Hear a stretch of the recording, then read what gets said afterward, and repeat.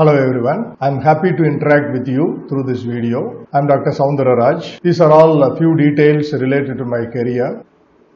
After you watch the full video, if you really like the video and find the video beneficial to you, give a like to the video and do subscribe my channel so that you can get the updates of the new videos which I will be releasing. Through this video, I am going to take you through the new product development process. I will explain in detail the steps to be followed for a new product before it enters into the market. Regarding the steps in new product development process, there are 8 steps every product passes through in its development. What are all those steps? Number 1, idea generation. 2, idea screening. 3, concept development and testing. 4, marketing strategy development. 5, business analysis. 6, product development. 7, test marketing. And the last stage is nothing but commercialization. We will get into the details of every step. The first step, idea generation. It refers to the systematic search for new product ideas. A company typically generates hundreds and thousands of ideas in order to find a good ones at the end. Due to the changing needs and preferences of consumers in every product market of the globalized village, due to the changes that are taken place or forced from the different elements of the business environment or marketing environment specifically, we find some of the existing products reach the end of their lifetime. Either to replace those products which reach the end of their lifetime or to add a couple of more products to the existing list of products a company manufactures and markets. Every successful company brings out a few new products every year. To bring out the new products or new services, the starting point is nothing but generating wonderful business or product ideas. When they generate hundreds and thousands of ideas, they don't convert all those ideas into products. It may not be feasible for a company to convert all the new product ideas into meaningful products. From the list of the thousands of ideas, a successful company might choose a few good ones which could be further processed and finally come out with wonderful new products which would be preferred by the customers. For example, IBM's Innovative Jam. This is a program, a kind of suggestion box in which the company invited IBM and customer employees worldwide to submit ideas for new products and services. They even generated some 46,000 ideas from 150,000 people in more than 160 countries over just 3 days. This is a Himalayan task achieved by the company within 3 days through a wonderful program named IBM Innovative Jam. IBM finally whittled down this surge of ideas to only 10 products or businesses and services that it planned to develop. Major sources of new product ideas include 1. Internal sources such as the research and development department of the company. 2. Top management. And 3. Employees. The most important internal source of new product ideas. Then second category of sources of new product ideas is named to be external sources of new product ideas such as customers, competitors, distributors, suppliers and others. Let us get into the details of the internal source of ideas. Using internal sources, the company can find new ideas through formal research and development.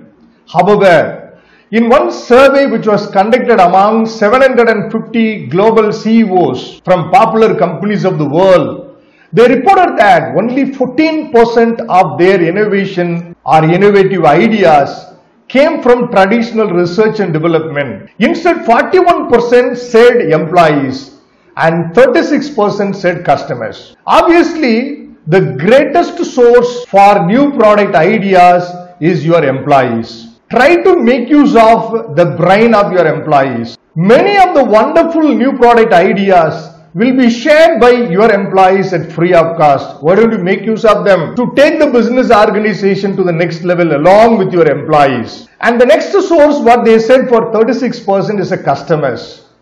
They are the ultimate beneficiaries. The customers might come out with wonderful new product ideas and new service ideas. You can get them sometimes at free of cost, or you can pay them, or you can honor them for suggesting good new product ideas based on which you can come out with beneficial marketing offers to the consuming public. Thus, companies can pick the brain of employees from executives to scientists, engineers and manufacturing staff to salespeople and even the top management. Cisco has got a program named iZone, Innovative Zone, and Samsung's Value Innovation Program.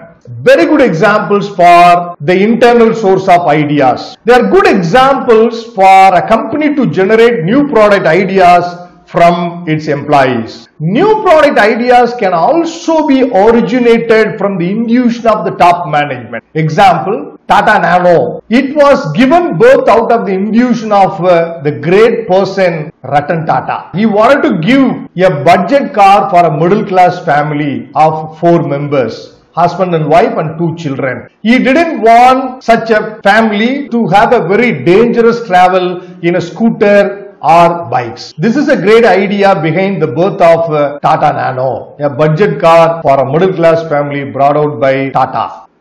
External source of ideas. Companies can also obtain good new product ideas from any number of external sources such as distributors, suppliers, competitors, and customers. Distributors and suppliers, they deal with your product. At times, they also deal with other products in the market. Out of their expertise, they could also come out with wonderful new product ideas. The new product ideas could be for a totally a new product or for adding few more features with our existing product to make it as a new one. Or they may suggest better ideas for repositioning an existing brand by virtue of that the brand which is going to be repositioned is going to be understood or received as a new product by the customers. Then competitors, do not underestimate your competitors. I would suggest that better you learn from your competitors. Respect your competitors. You always be like a watchdog. A marketer should play the role of a watchdog to find out what's happening with the competition and try to understand the competitive strategies. For example, I think of a company in this situation, Mitsubishi. It is a company which has learned quite a lot from its competitors in the automobile market of the world. That's nothing wrong. You should not copy the ideas of the competitors,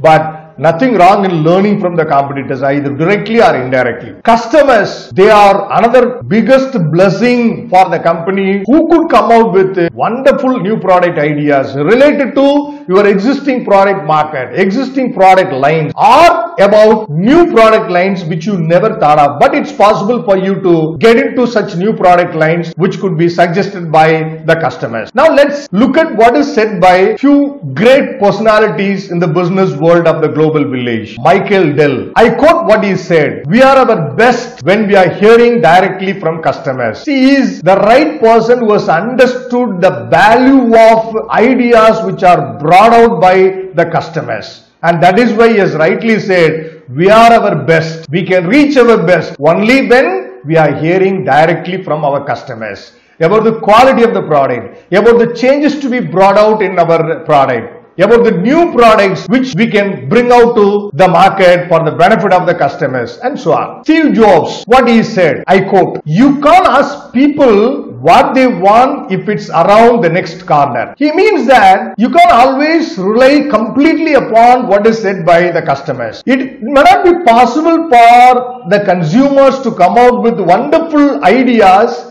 if you are dealing with the products which are very highly technical or very highly complicated technologically.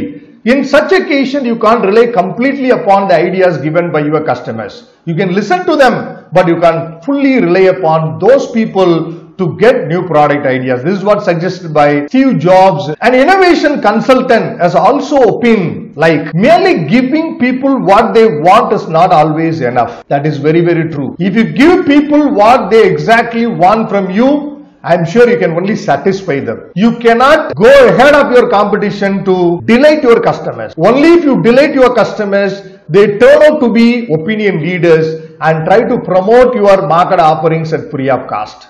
So if you want every customer of your company to turn into be an opinion leader, you take the priority of delighting the customers by offering them value along with your marketing offer. For doing so, you surprise the customers. They want something that's better than they imagine. Something that stretches them in what they like. This is what's said by the innovation consultant. The second step to be followed in developing new product is nothing but idea screening. The purpose of idea generation is to generate larger number of ideas. The purpose of the succeeding stages in the new product development process is to reduce that number. We also discussed about IBM's program, the Innovative Jam, through which it generated more than 46,000 ideas within 3 days from the participants in the program.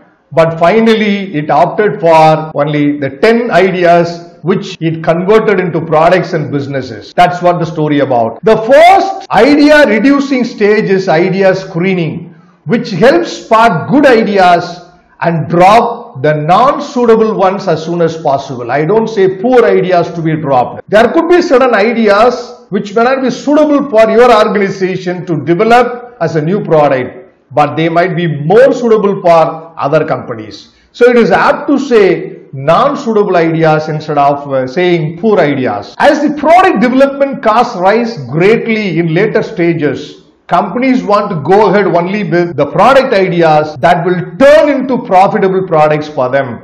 It's not affordable for any company for that matter to convert all new product ideas into products or to further process them through the new product development process. Not affordable for any company for that matter in the global village. Therefore, it is the job of the companies to meticulously screen the received ideas and select the good ones which could be processed further or which could be taken up further. One marketing expert proposes an RWW screening framework that asks 3 questions. 1. Is it real? Before you take a particular idea to the next stage, while you screen it, you screen every idea with the screening framework suggested by this particular expert. What is the meaning of is it real? Is there a real need for the product among the customers? Before you move an idea from the second step to the third step, you should get proper answer for this question. What is that? Is it really necessary for converting this idea into a product? Will it go to fulfill the needs and wants of the customers? That's what about is it real? Is there a need for this particular idea to be converted into a product? The second question, can we win? That means, does the product offer a sustainable competitive advantage? Will the product have a good answer for the question of customers that why should we buy your brand? Will it have a greater competitive advantage? If the product which you develop using an idea is going to have a good competitive advantage, a good USP, I am sure it is going to get the answer of yes for this question. The third question, is it worth doing? Does the product set the company's overall growth strategy? Does it offer sufficient profit potential? Making profit is very, very important. What is the real purpose of bringing out a new product? Of course, it is to fulfill the requirements of the customers, needs and wants of the customers. Through that, what you want to achieve? You want to achieve the financial objectives of the company. Will it be possible for you to achieve the financial objectives of the company through the product which you develop based on an idea? If you get yes for all these 3 questions, you can take that particular idea to the further stages in the development process. The third step in the new product development process is concept development and testing. An attractive idea must be developed into a product concept. It is important to distinguish between a product idea, a product concept, and a product image. What is the meaning of a product idea? It is an idea for a possible product that the company can see itself offering to the market. Will it be possible for a company to convert an idea into a product? This should be seen by the company from the viewpoint of the market. And the next one is about product concept, which is nothing but a detailed version of the product idea stated in meaningful consumer terms. Can this new idea be explained in such a way that consumers can understand what for it is entered into the market, what for it is targeted upon them? That's what about the second one. The third one is about product image. It is a way consumers perceive an actual or potential product? How will the consumers understand, accept or perceive the new product which you are going to develop based on a particular product idea? This is what about the product image. What type of image this particular product is going to earn in the minds of the customers. The next one is about concept testing. It calls for testing new product concepts with a group of target customers. In this stage, companies normally select a sample group of customers to whom they explain about the idea of the new product, either with a clear description or with a picture. The sample customers are explained thoroughly about the new product. After they get exposed to the explanation given by the company personnel, they are asked to answer a set of questions. If the company gets positive responses for the set of questions from the sample customers about the new product idea which has been explained to them,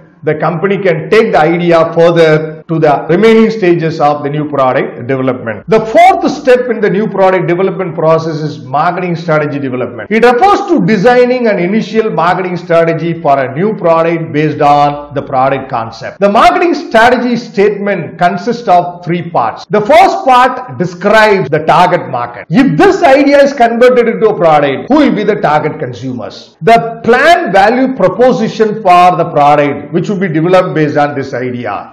The sales, the market share and profit goals for the first few years. This is what you can find in the first part of marketing strategy statement. Second part outlines the product's planned price, distribution and marketing budget for the first year. And the third part describes the planned long-term sales. This is what going to be the cost volume profit analysis for the new product which you are going to develop based on the given idea. The fifth step in the development process of a new product is business analysis. Once a company has decided on its product concept and marketing strategy, it can evaluate the business attractiveness of the proposal.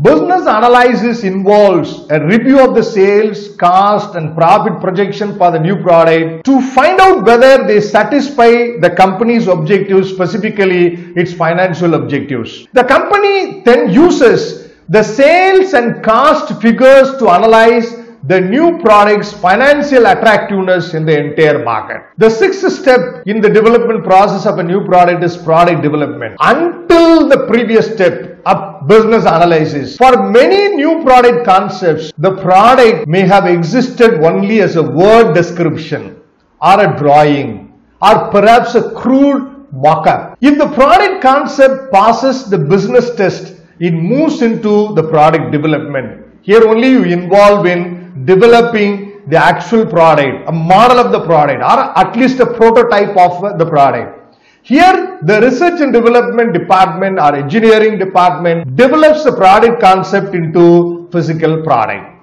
This step will really show whether the product idea can be turned into a workable product or not.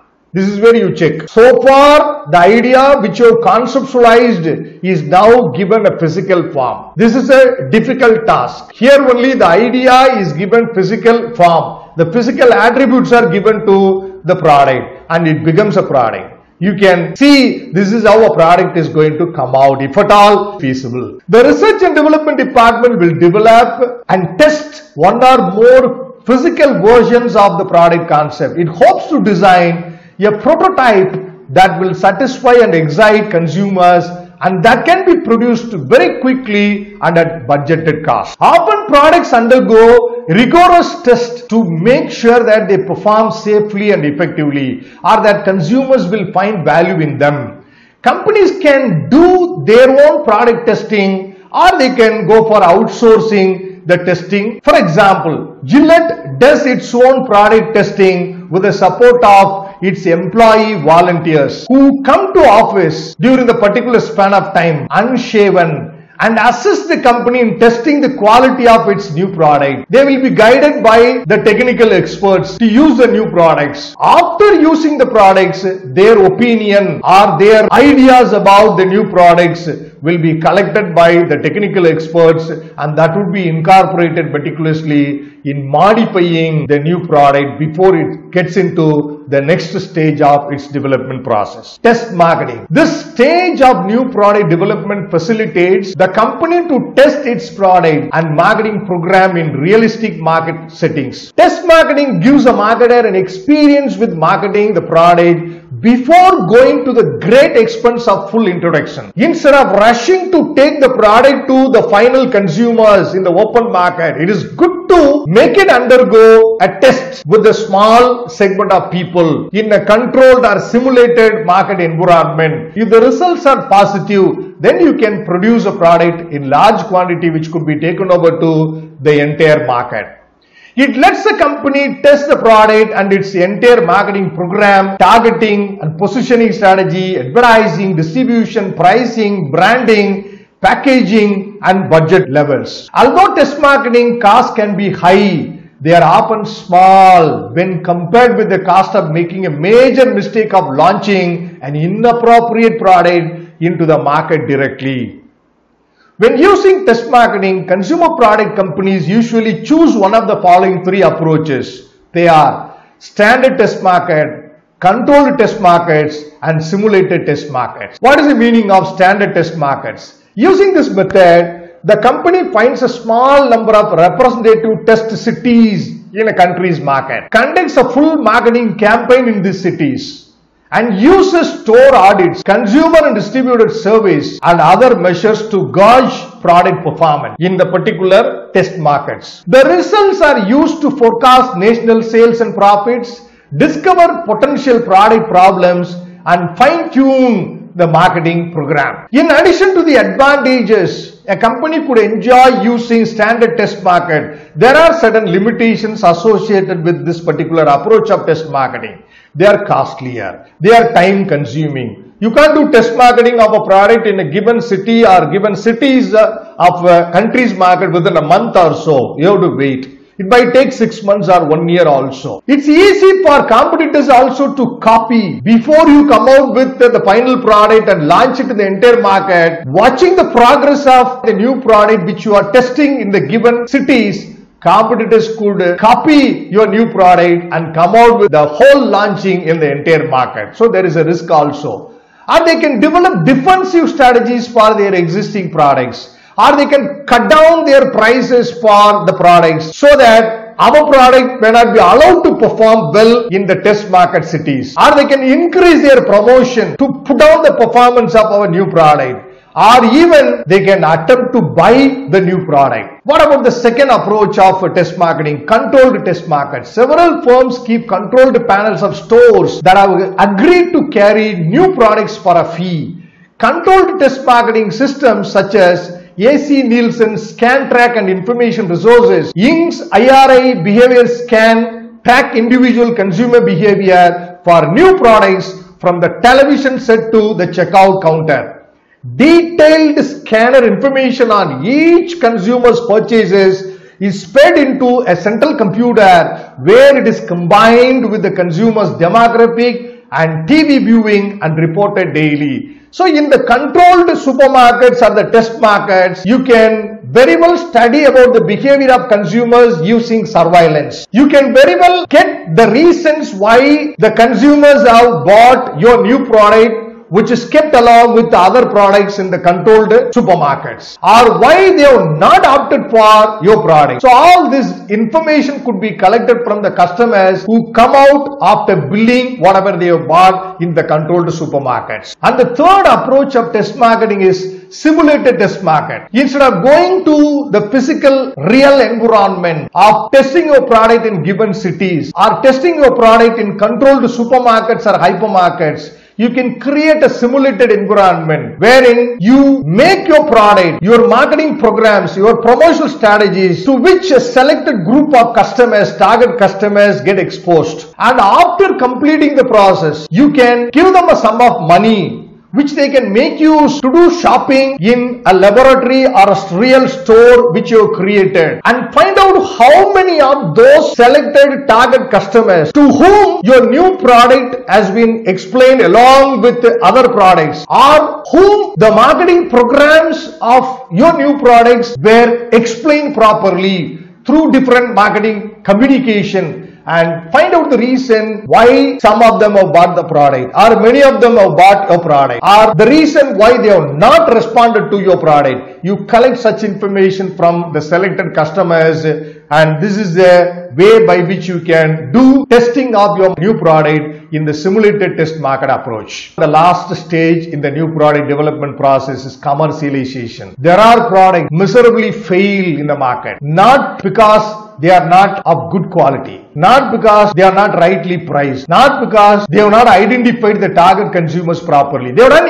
everything correctly, but they fail to take care of the last step very systematically. What is that meaning of commercialization? Commercialization explains how to introduce a product. What is the time of introducing a product? Is it good for a new soft drink to be launched during a winter season? No, it is not correct. So the timing of launching, where to launch, how to launch a product, by whom it should be launched, these questions are to be properly answered through the commercialization process. With that, I wind up. I hope I have explained all the 8 stages every new product passes through in its development process. Thanks for watching this video. If you like the video, give a like to the video and do subscribe my channel so that you get updates of the new videos which I will be releasing.